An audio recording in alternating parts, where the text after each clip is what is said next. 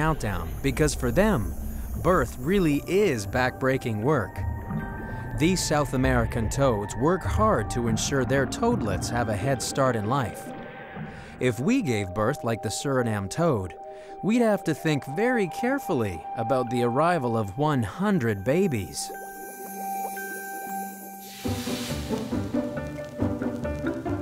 But every day, over 350,000 new humans are born.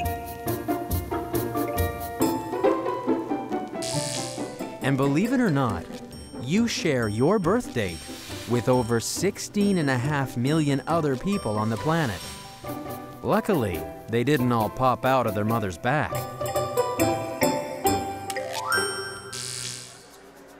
It's uncomfortable enough having a baby in your belly, so imagine having 100 on your back.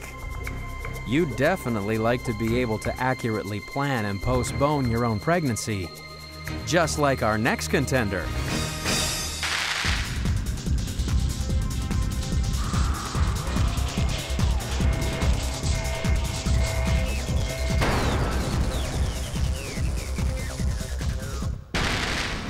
At number 4 in the countdown is one of the most common creatures in Texas, the 9-banded armadillo. It may not be able to roll into a ball like its 3-banded cousin, but it can perform some rather remarkable reproductive tricks. To uncover the armadillo's extreme secrets, we have to go underground.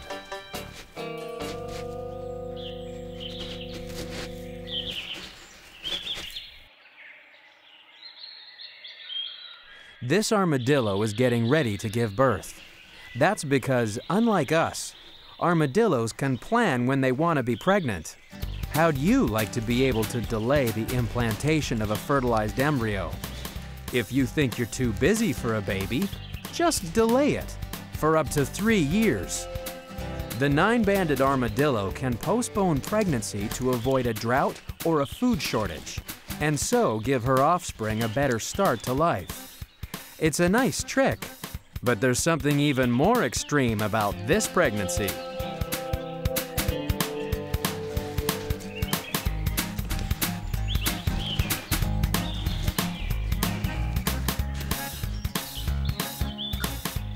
The 9-banded armadillo always gives birth to identical quadruplets.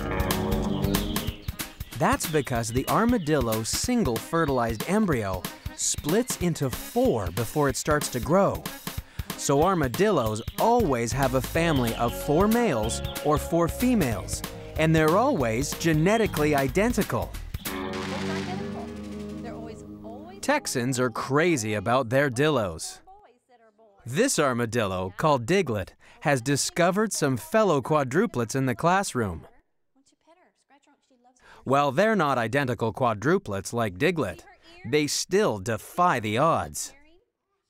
You're more likely to be struck by lightning than give birth to quadruplets.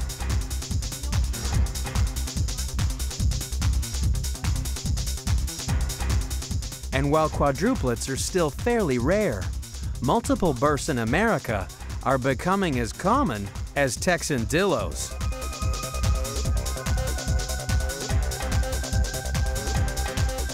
Clubs for twins, triplets, and quadruplets are getting overcrowded, and a group of researchers may have found the reason why. Artificial fertilization. In the US alone, multiple births are up 1,000% since the introduction of modern fertilization techniques. To increase the chances of pregnancy, doctors implant more than 1 fertilized embryo in the womb at a time, and this increases the chances of a multiple birth.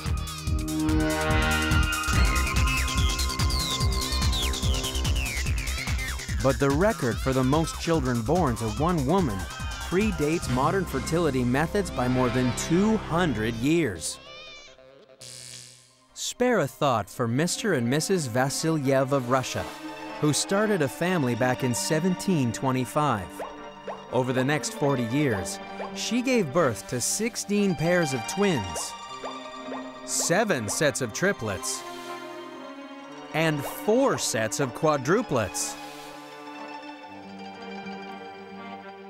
That's a world record 69 children. Perhaps Mrs. Vasilyev wished she could postpone her pregnancies like the 9-banded armadillo. So far in our extreme countdown, we've seen multiple births, back-breaking labor, and one gigantic baby. But still to come are feisty females that don't need males to get pregnant. That's next on The Most Extreme.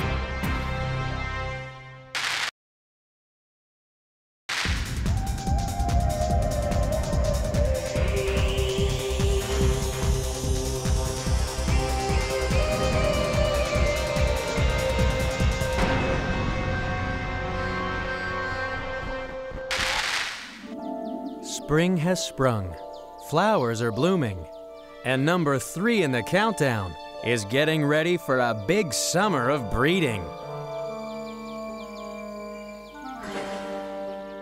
Aphids have a fast and furious lifestyle.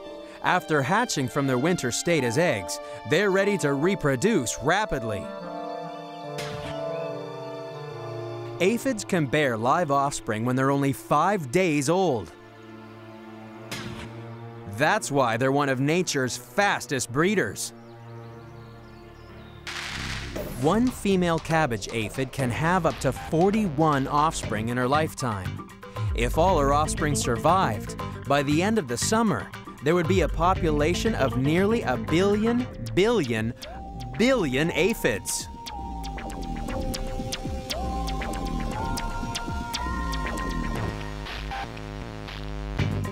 That would leave America 4 meters deep in aphids.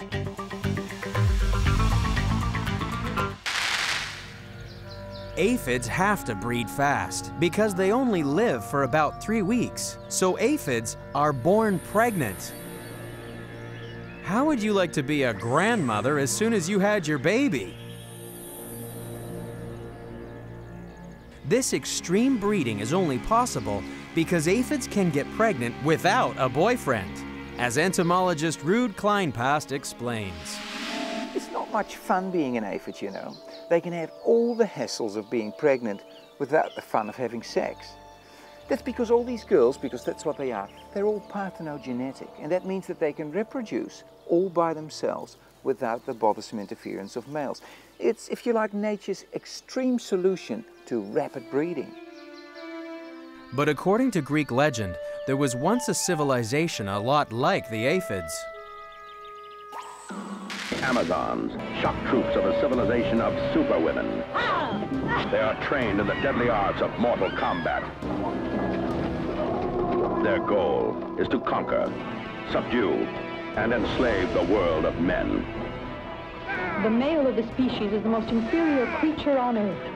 That our very existence depends on them is an unfortunate reality. Hell have no fury like 10,000 women. Battle of the Amazons. Now, parthenogenesis, of course, is a real worrying trend, especially if you're a male entomologist. But it gets worse. You see, towards autumn, when winter is approaching, those females will lay the odd boy baby. They grow up, and those males will mate with females, who will then lay eggs. And of course, eggs are the best overwintering stage. But think about it. That means that these aphids only make males when they really need them. Now, that's what I call a real worry. But aphids aren't the only feminists in nature. Next, we'll meet a queen who has absolute control over her subjects.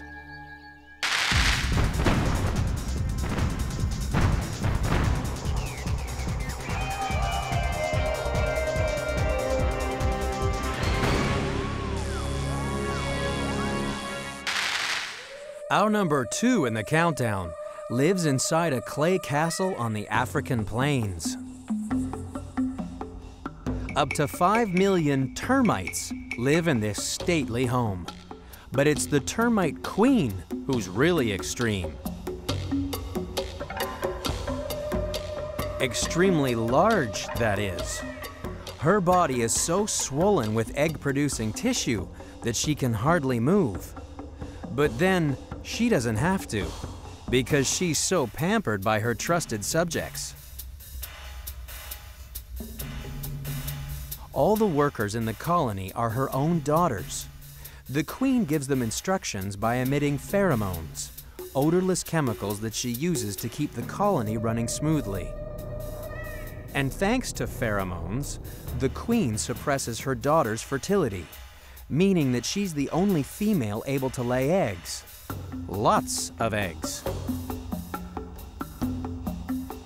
And that's why the termite queen is number 2 in the countdown.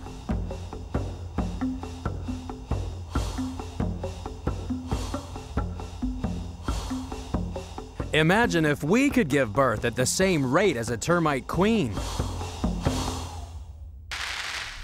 If we were termites, our moms would be over 18 meters tall.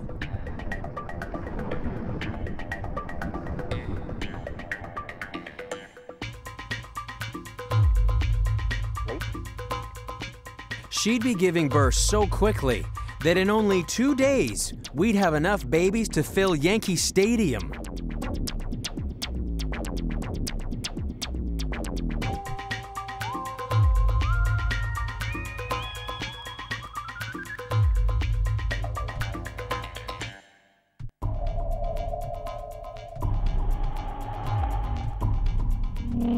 A termite mom could give birth every 15 seconds and have up to 30,000 babies a day. Imagine a city of 5 million people who all had the same mother.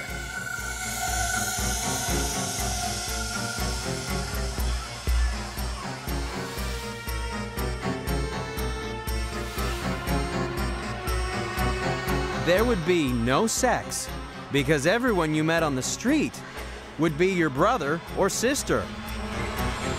You'd think only insects could ever live in a city like that. But there is one mammal that lives like a termite.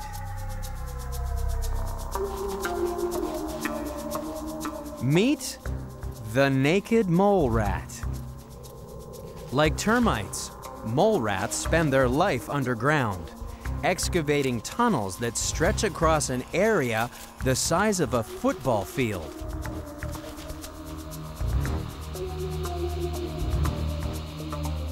There's only one breeding female in this subterranean city, the queen mole rat. She produces a dozen babies every 3 months for a decade. She mates with her eldest sons, and just like a termite, she prevents all other females from breeding. She has all the mole rats under her control by depositing pheromones at the communal toilet. The pheromones are sure to rub off on everyone who pays a visit. But while the queen mole rat and the queen termite may reign supreme, they're still no match for the ultimate breeder on the planet.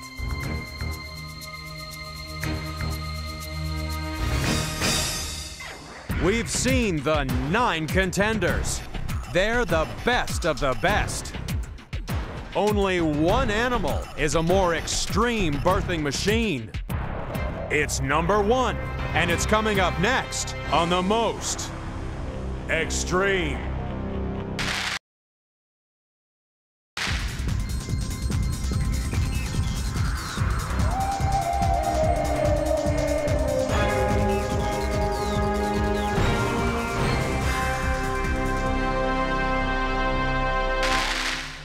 Somewhere in this room is the most extreme breeder on the planet.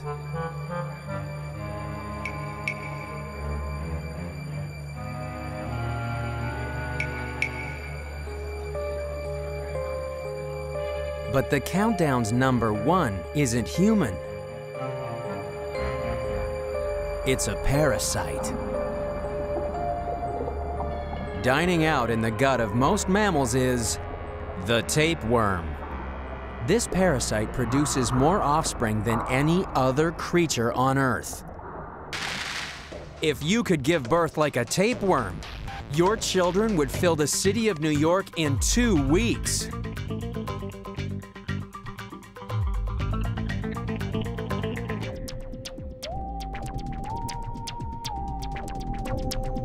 you'd be giving birth to 1 million babies a day.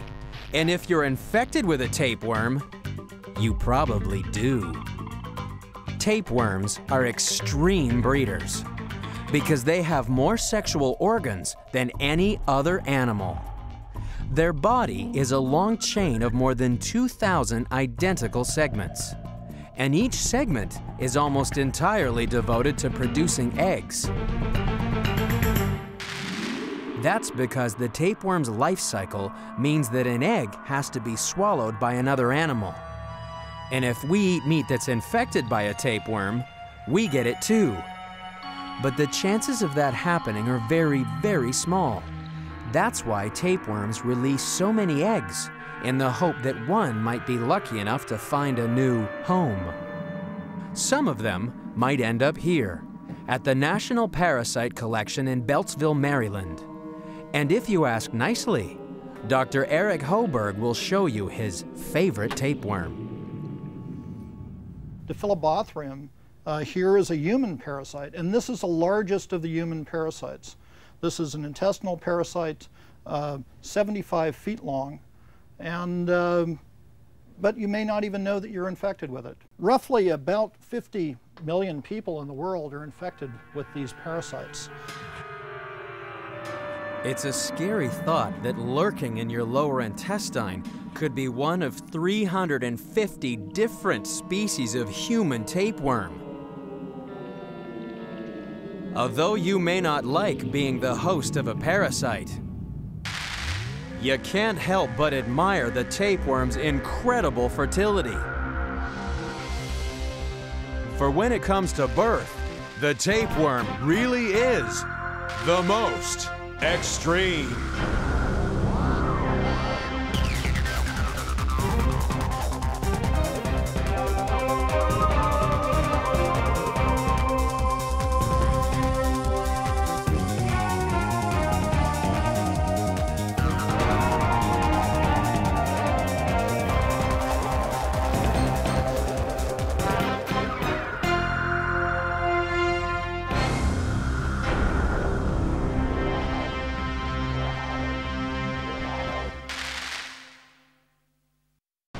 If you think having a baby's hard labor, just wait till you see the most extraordinary births in the animal kingdom.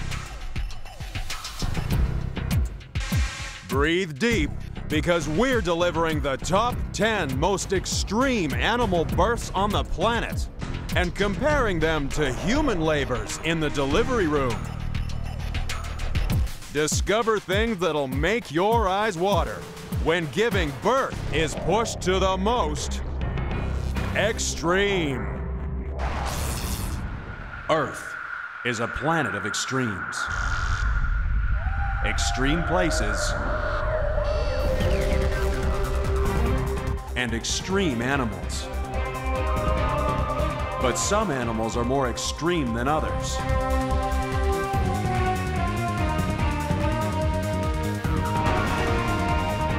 Join us as we count down to find the most unusual and the most extraordinary on the most extreme.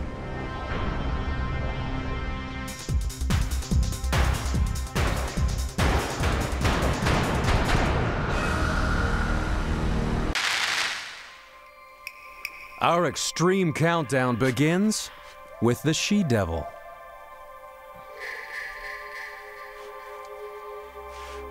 This Tasmanian devil is pregnant, and she's collecting bedding for her underground lair. For in Australia, devils do live underground, but they prefer a soft bed of leaf litter to the fiery pits of hell.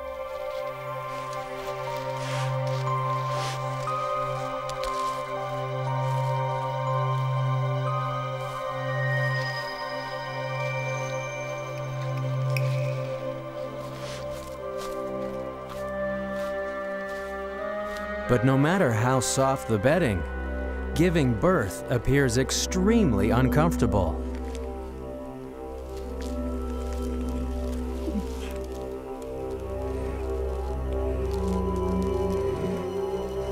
And yet, for all this effort, The Tasmanian devil gives birth to joeys that are no bigger than a grain of rice.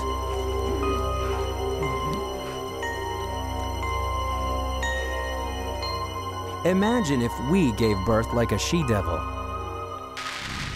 Life would be so much easier, because if we were like the Tasmanian devil, we'd have a newborn baby the size of a ping-pong ball.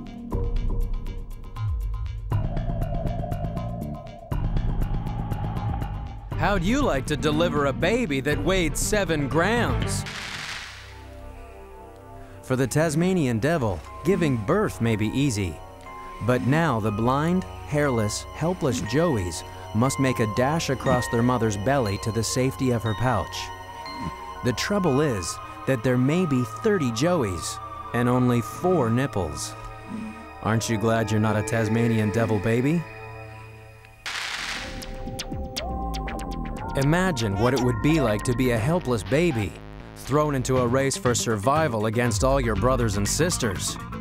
That's because only the first 4 babies to get to the milk will survive. The Tasmanian devil is number 10 in the countdown because it's not easy for a helpless infant to find its way to the booby prize of life.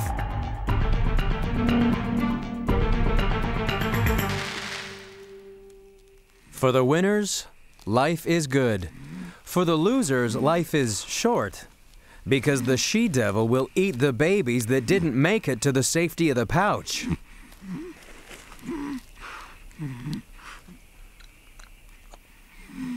While our babies may not face a sprint for survival, every one of us started life with a race of a different kind. Every human male puts 500 million sperm on the starting line.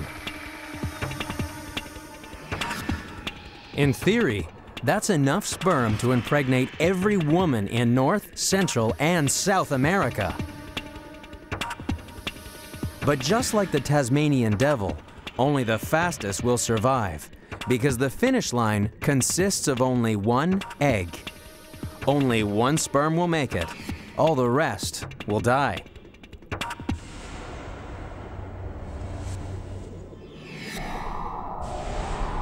It's a tough race, but it's one that every human takes part in, just to be born. Back at the Devil Den, things are getting tough for the she-devil too. For although giving birth to grains of rice may have been easy, as the joeys grow bigger, these little devils make their mother's life a living hell.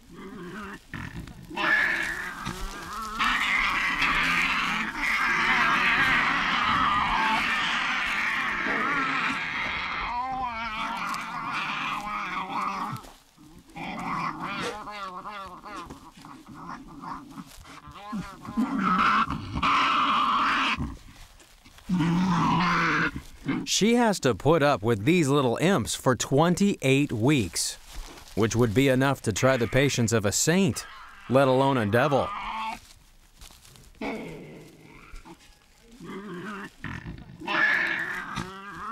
Perhaps understandably, the male Tasmanian devil has nothing to do with the raising of his offspring. Unlike our next contender, who takes the role of sensitive new age guy to the ultimate extreme.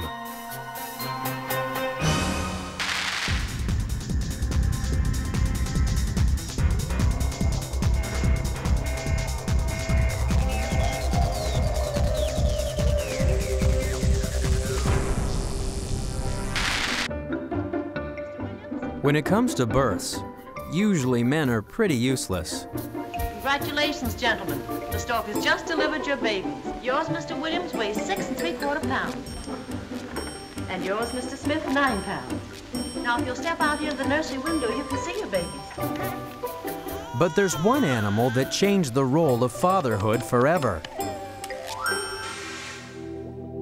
The seahorse is number 9 in the countdown because this most unusual fish has a most unusual way of giving birth.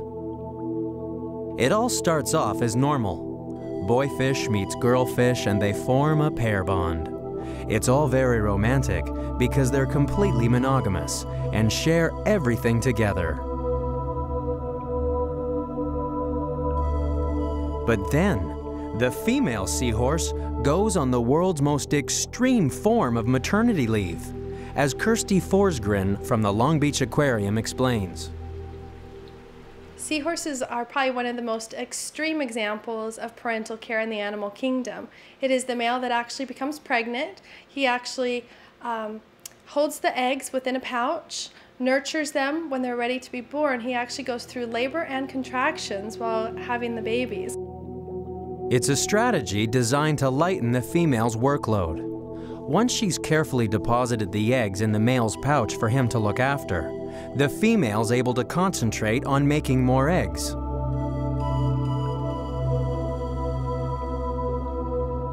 After the female gives the eggs to the male and he's incubating them, these animals form monogamous pairs, and the females probably stay around to give moral support to the male. She's got him pregnant. She wants to stick around, make sure that her offspring are born. The seahorse is number 9 in the countdown because after a month of being pregnant, it's the male that gives birth.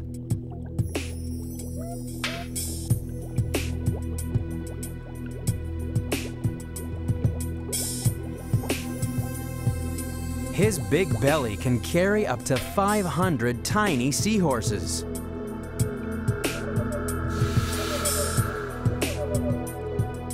It doesn't matter if you're a seahorse or a human. Being pregnant isn't easy. Carrying a baby places all kinds of stresses on your body. Unlike seahorses, human fathers have never been able to really experience the physical demands of pregnancy. That was until the invention of the empathy belly.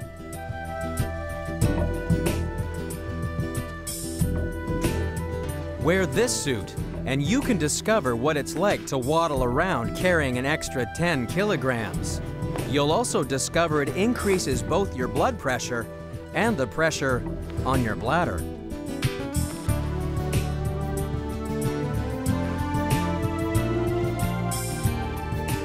Wear an empathy belly for a week, and you'd quickly develop a new respect for both pregnant mothers and male seahorses. But for most males, pregnancy is best left to the experts, especially when you see how hard carrying a baby can be for our next contender. After all, this is the most extreme countdown ever conceived. We're still to deliver the biggest babies on Earth, breeders that know no bounds, and a baby that's born pregnant. That's next on The Most Extreme.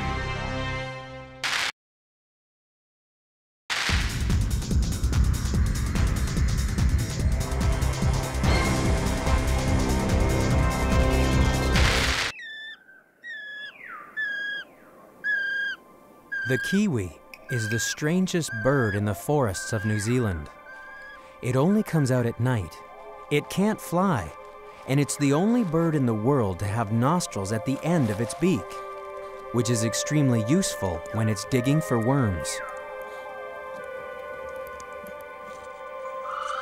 But the kiwi is number 8 in our countdown because everything about its reproduction is extremely difficult. Even the moment of conception is a tricky balancing act when you have no wings.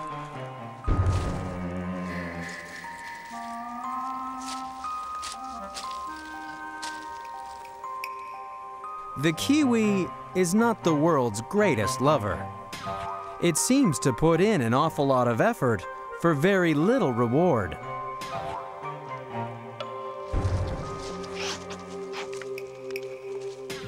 But these bad lovers are great layers. The kiwi produces one of the largest eggs in the world. It takes up an awful lot of room inside a little bird. Somehow, the female kiwi has to squeeze out this enormous egg. And if it looks painfully impossible, it's because the female kiwi is the size of a domestic hen, but its egg is 10 times bigger. How'd you like to be a pregnant kiwi? Imagine giving birth to a baby that weighed 20% of your body weight. If we gave birth like a kiwi, we'd have a newborn baby that weighed in at more than 13 kilograms. So spare a thought for the mother of a 10-kilogram baby, delivered by Tennessee doctor Lowell McCauley. The biggest one I've ever delivered prior to this was 12 pounds, 5 ounces. This child here is 1/4 of the weight of my 9.5-year-old daughter. This is a big child. He may be big, but he's still not as extreme as the kiwi. That's because the kiwi's hard labor doesn't finish when the egg is laid. Now it has to be kept warm for nearly 3 months. And since the female is completely exhausted, it's up to Dad to incubate the egg. And he does it all by himself because Mom is off for a well-earned rest.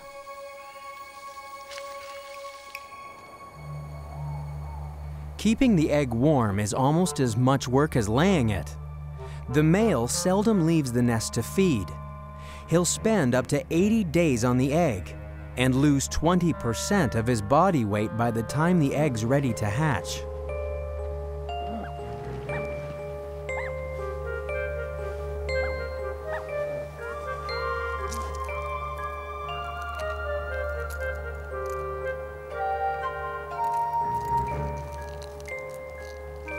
So why does the kiwi put so much effort into one huge egg? Most birds lay lots of small eggs that produce chicks that are helpless for weeks after hatching. But the kiwi chick is able to look after itself in only a couple of days. The parents' long struggle with the egg means they don't have to spend any time looking after an unruly teenager.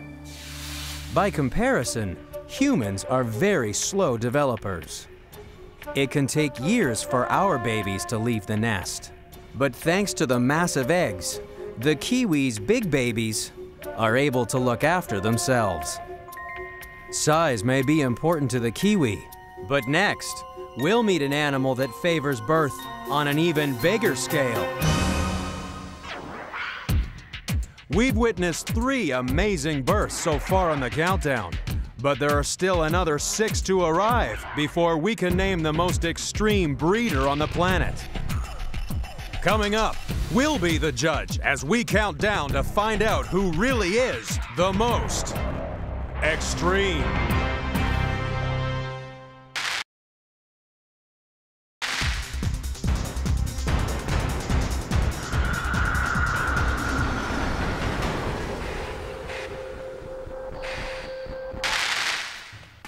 Rabbits are number 7 on our countdown because they're natural-born breeders. Rabbits have a talent for making more rabbits. All you need is a grassy field and a pair of bunnies.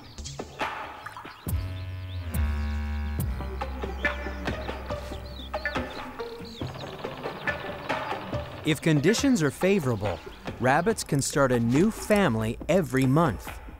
And they can do it over and over again for at least a decade. Imagine what would happen if we started to breed like rabbits. The average couple can only give birth to 1 baby a year. If we could breed at the rate of a rabbit, we'd have 6 babies every month.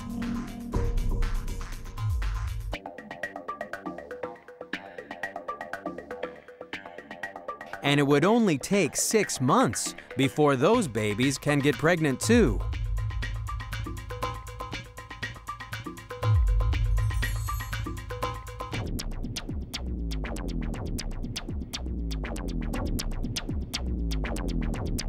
If we bred like rabbits, in only a year, we could end up with an extended family of 414 babies. So why can't we give birth like a rabbit? While rabbits lay multiple eggs every month, we can only produce 1, and it takes 10 times longer to develop.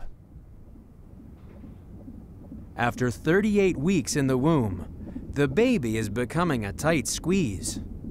After all, they're 600 billion times bigger than they were as a fertilized egg.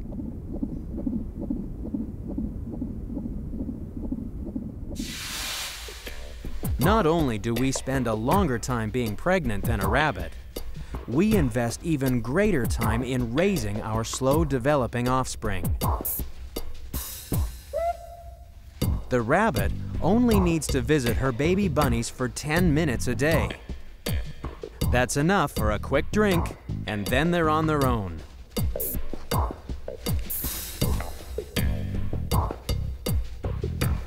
But some humans turn raising bunnies into a full-time job.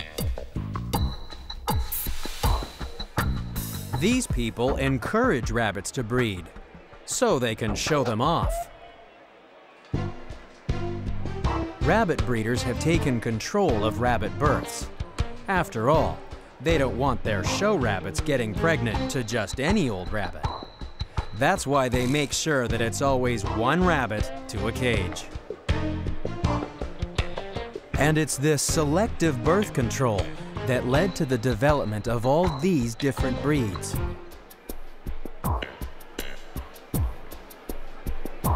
But it's not just modern breeders that have recognized rabbits as the champions of breeding. In ancient Europe, rabbits became linked with the pagan goddess of fertility.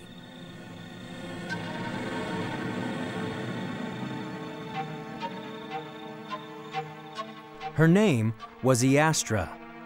Every spring, she hired bunnies to deliver eggs around the countryside as a sign of new life and rebirth from the harsh winter. While belief in pagan rituals may have faded, the festival still remains. It's just that we changed the name from Iastra to Easter. And now the bunnies are made of chocolate. But some people are sick of the sight of them. In 1859, an Australian farmer released 24 English rabbits onto his farm. Within 6 years, 24 rabbits had multiplied to 22 million. Plagues of rabbits continue to devastate the land today, according to the Australian Museum's Mike Archer. I think one of the severest problems Australia has ever had to grapple with is what you could describe as the sort of wave of furry maggots that sort of swept across the continent, rabbits. It was probably one of the most profound negative influences to have ever hit this continent. No wonder some Australians want to find a replacement for the Easter bunny. Meet the Easter bilby, a harmless native Australian marsupial. This is the animal Australians should celebrate in chocolate in any other way they can. So, everybody who has a concern for what's happened to the Australian bush is desperately anxious to sneak into the candy shops in the dark of night and sweep those chocolate bunnies off the shelf and replace them with delicious, wonderful chocolate Easter bilbies. Rabbits may not measure up to our next heavyweight contender, but that won't stop these bunnies from doing what they do best.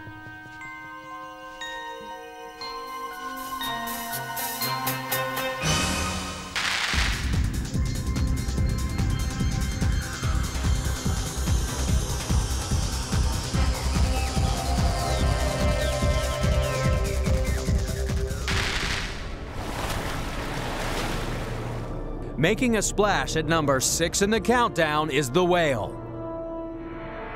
That's because when it comes to breeding, whales do everything on a big scale.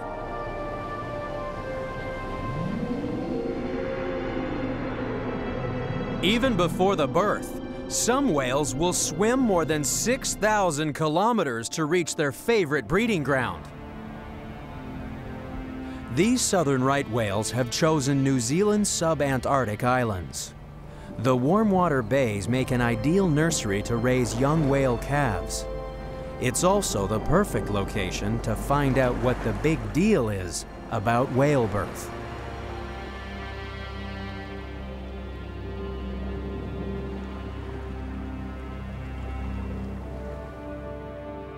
For a start, A female southern right whale is pregnant for an extremely short time.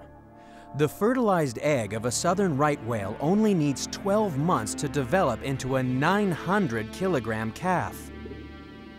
Yet it takes one of our eggs 9 months to grow into a puny 3-kilogram baby. It's hard to imagine a single egg growing into a baby the size of a small car. At least humans can watch their babies grow, thanks to the invention of the sonogram. Sonograms are sound pictures, painted by a medical probe sending out ultrasonic sound waves.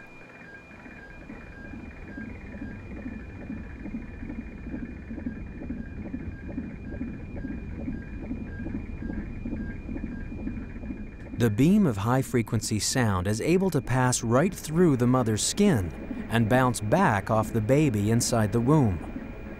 By reading the echoes of the probe, we can build up a picture of the unborn child.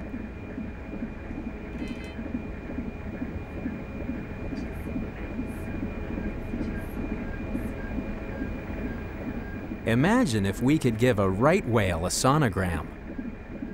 We'd be able to see that the enormous baby gets all its nutrients from its mother. Growing such a big baby in so little time puts such a tremendous strain on the female whale that it's no wonder she only gets pregnant once every 3 years. And unfortunately for this mother, life doesn't get any easier once her baby is born. Her wrinkled newborn calf is almost helpless. Its first lesson in life has to be how to breathe.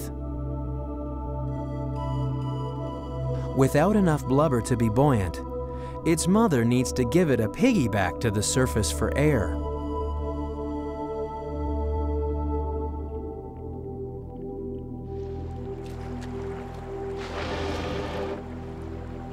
Once the calf starts breathing for itself, the mother's work really begins.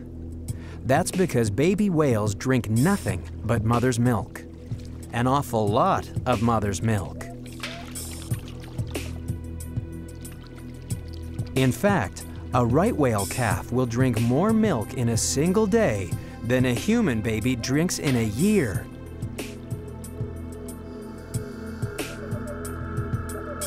And because whale milk has 10 times more fat in it than the milk we drink from the carton, whale babies grow fast.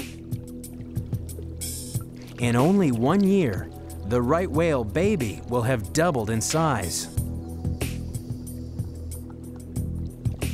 But believe it or not, it's still not the biggest baby in the sea.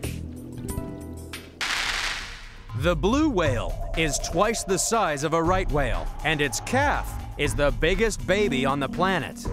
It's a hefty 3 tons at birth, but it grows fast.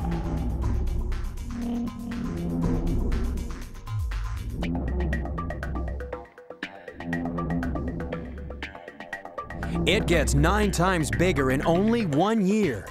Imagine if our babies grew like a blue whale.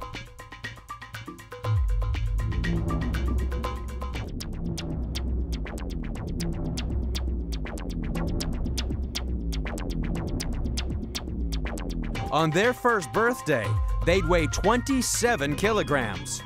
That's the size of an average 10-year-old.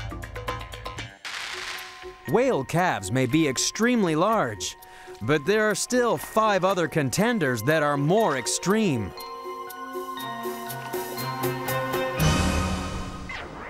The whale is only number 6 in the countdown, because coming up, we'll push on to the most bizarre births in nature. You'll discover why this pregnant toad really will make your skin crawl. And what have these quadruplets got in common with this armadillo? Find out next on The Most Extreme.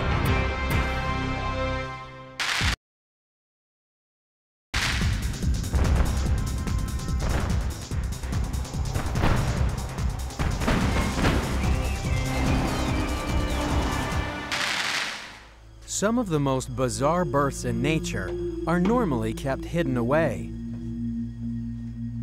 But today, Becky Choquette is lifting the lid on the birthing rituals of the Suriname toad.